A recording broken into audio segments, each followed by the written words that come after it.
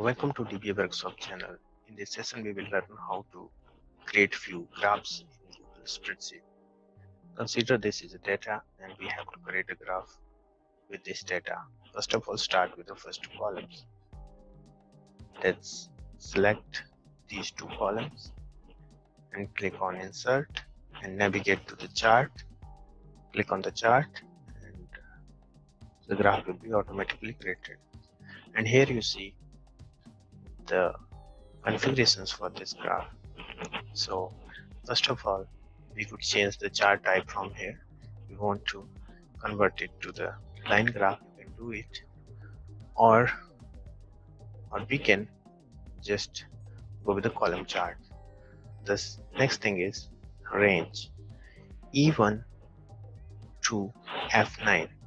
If we consider that the range of this chart, the data source for this chart is from E1 to F19. So let's see how it created the axis. For x-axis, it's just to use the harvesting month column. So the first column in this data is considered as x-axis.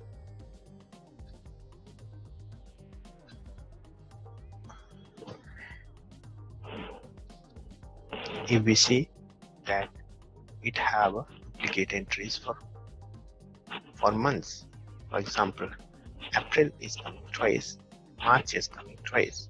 So we want to aggregate because we are interested in seeing the month-wise data. So we click on aggregate. Once we click on the aggregate, it will just run aggregate sum function on these months. So for example, if it have two entries for March, it just added the entries and make it as a one entry. The next one is a series. Series means for aggregate it used the sum. We could have another aggregate function also.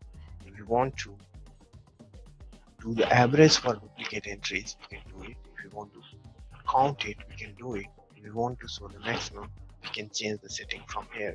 For example, for this example, we are good with going with the sum. Next, series. Series is for y-axis. So in this graph, it just projected that months are coming on x-axis, and we want to project the next column, that is loss, on y-axis. So the series here coming as a loss. The loss column is coming as y-axis.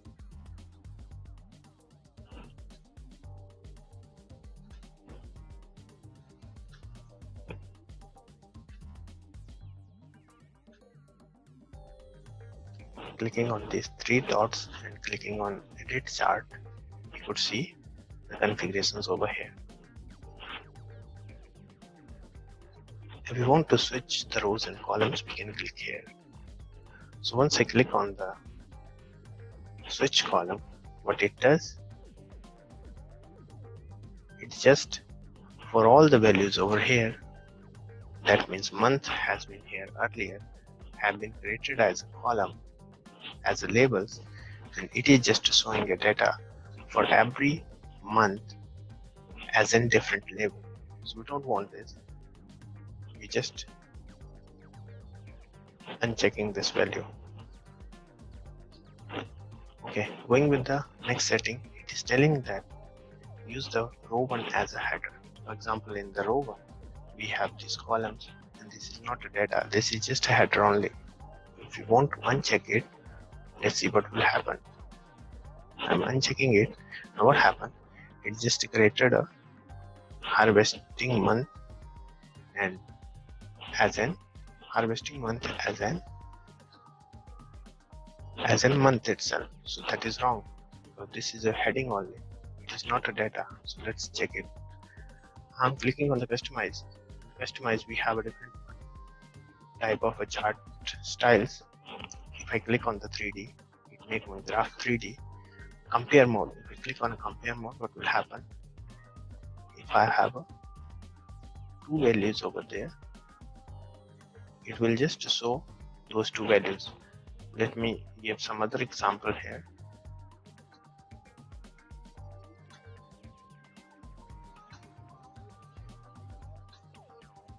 For example, this, I'm editing this graph and then clicking on the customize, and there I just click on the compare mode.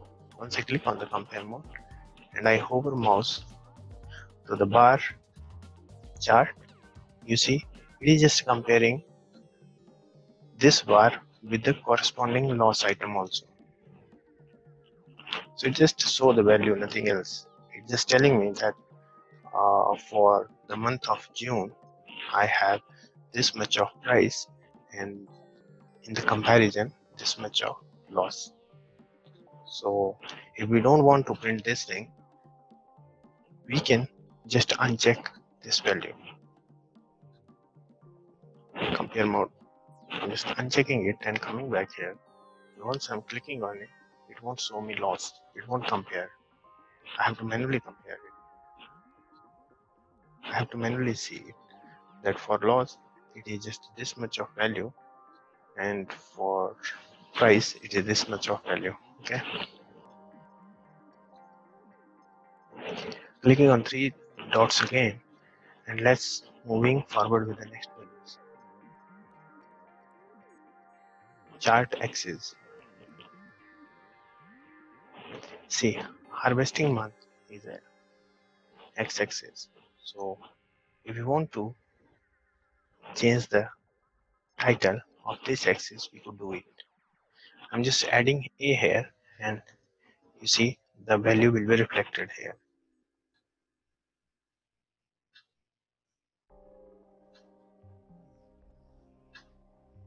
If I want to change the font, I could change the font also. If I want to increase the font size, I can increase the font size also. If I want to make it bold, italic, if I want to change the color of this value, I can change the color. This is for the chart axis. For example, I have a different axis here, so I can click on the vertical axis also. For vertical axis, I can do the same settings. For example, loss is written over here. If I want to make it loss over loss in year, if I'm saying that 2019, then it will tell me, you see, this value has been changed over here.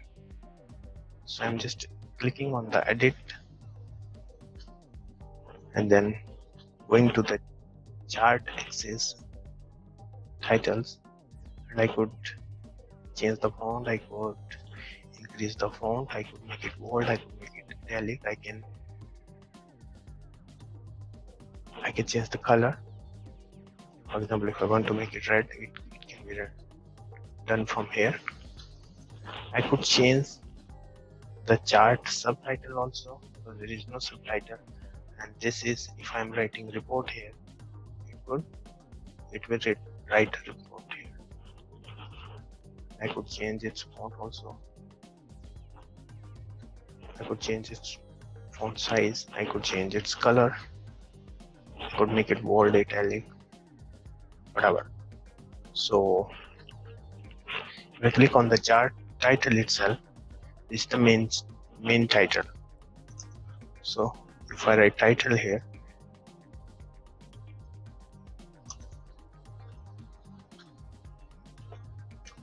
it will just edit the title over there. I can change the font, I can change the font size, I can make it bold, italic, I can change its color also.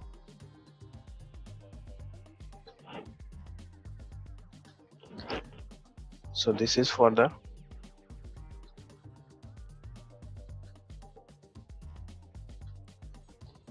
so first of all, we have seen how to change the, if I click on the maximize, what it will do, it will just try to zoom the chart.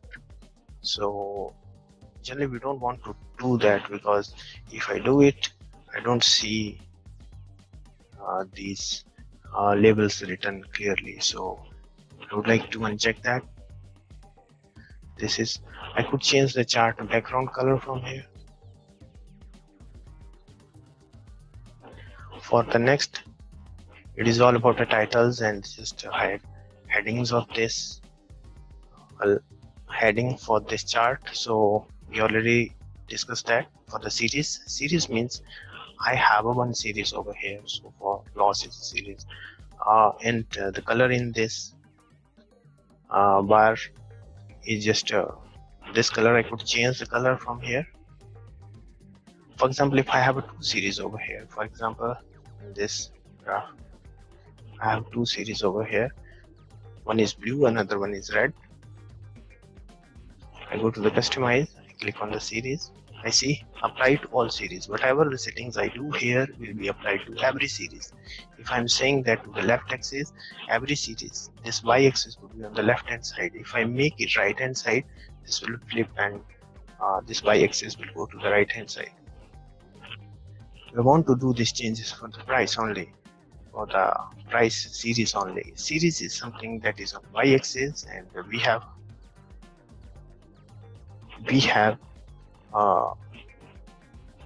to do the settings for a y-axis, that is for price, and for price I could change the color. For example, from here I can make it red, so I'm making it red. If I want to make it some other color, I can change it from here. If I want to make it on left axis, I could just go to the left axis. What happened that right now, sometimes what happened that I have two different kind of data and that is not comparable. So what I will do, I will just make the price on the left hand side and make the loss on the right hand side. I can do that.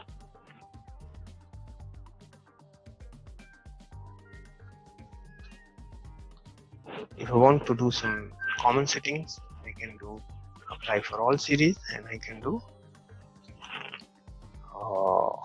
if I want to print the data labels, I can click here and all the data labels will be printed over here. So for now, if I do it, doesn't seems to be very convenient, but if we want to do it, we can do it. So I'm checking that trend line is something that we want to have a trend line. So now I'm selecting this one, and so trend line is something that is telling us the regression.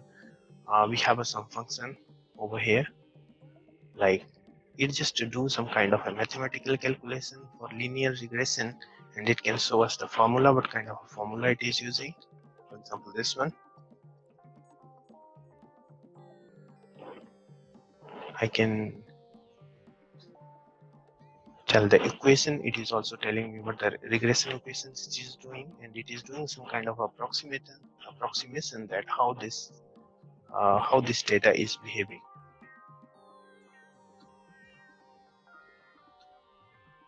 So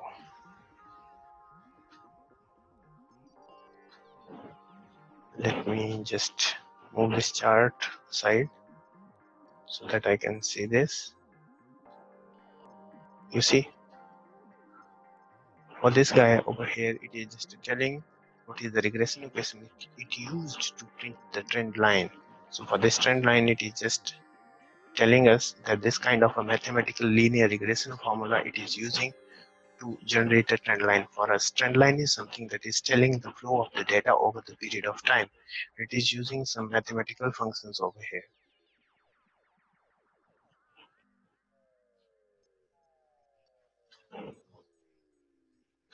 Clicking on the customize and then going to the error bars. Error bars is something that, for example, if we are not very sure about the data over here and there is a chances that this data could vary, and there is a chances of 10% error over here or maybe 5% of error over here, we can do the adjustment. So this is telling us, okay, this value could just vary, go 5% above or may go 5% down.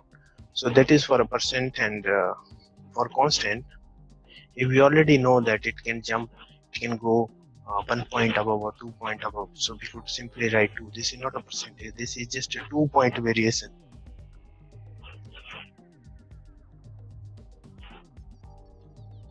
And if it is none, we could do the none. Otherwise, if we already know that there is some standard deviation, if we already know that what is the standard deviation in this data, we could manually adjust it. But for now, we don't want to do it. We just clicking on the none and it just go unchecked. For trend line, we could have a different kind of a series over here, whatever the series we want to apply for the regression line. So or we could go with the default values if we want to print the trend line. Regarding the trend line, we have another options also, that what could be the opacity of the line. If I make it I can make it bolder, 4.4 pixels, and if I don't want to show the formula, I can uncheck this. For legends, I can go down and see these are the legends over here,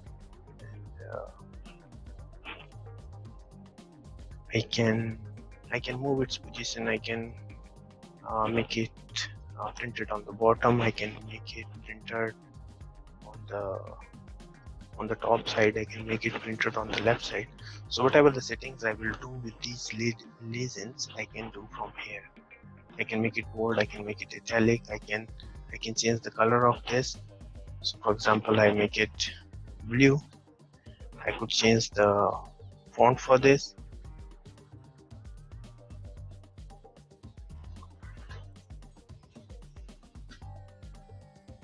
Similarly, I can do the changes for the horizontal axis. Horizontal axis is just x-axis, and for x-axis I can do the font change. I can make it larger. I can slant it. If I want to make it 90%, it's just printing vertically. I can change its color also. I can make it bold, I can make it italic. I can reverse the order axis. I mean, if the first value printed over here is a May, and if I want to reverse it, it's just to go other way around. So first of all, to see that effect, first of all we have to aggregate it. We have to aggregate with the sum and going back here, and then seeing the first value is a March and last is a December. And if I want to reverse it, first would be the December and last would be the March. Okay, and we could do the same kind of similar settings with the vertical axis. Here I have a vertical axis over here. I could change its color, I could make it bold, I could make it italic, I can change the font, I can increase the font size. What is the minimum and maximum? For example, it is starting from 0 and it is going until 10,000. If I want to make it just to go until 20,000, I can write the maximum value over here.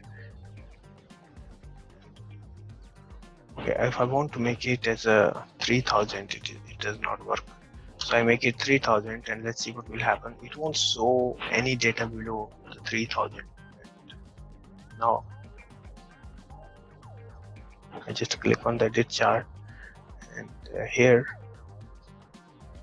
there is a value over here that is telling allow bound to hide the data, because there is some data related to 0, and if I just uncheck this, it won't allow me to go to hide this data itself. So it won't allow me to hide the data if my range is cutting some data in the graph. So if I click on it, it will just cut it. If I don't click on it, even my range is not satisfied, then also it won't allow me to cut the data. And then scale factor. Scale factor is something, for example, there is a 10,000 and I want to print it in as a unit. I mean, 1 unit as a $1,000. So what I will do, I will just make it as 1,000 times. What happened? It is just showing me that 5 units means 5,000. So by default, we go with the default value.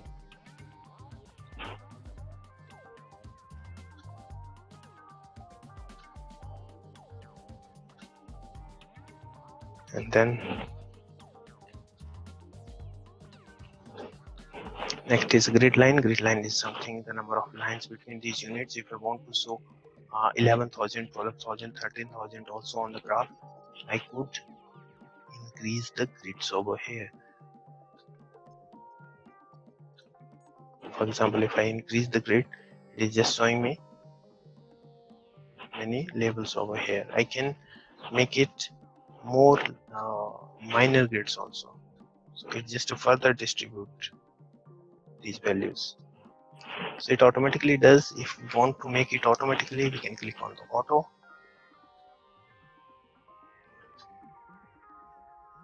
and we could change the type of the chart from here. For example, it is a smooth line chart. Maybe we want to go with the scattered one. You just click on it and we get a scattered chart. That's all. Thank you very much.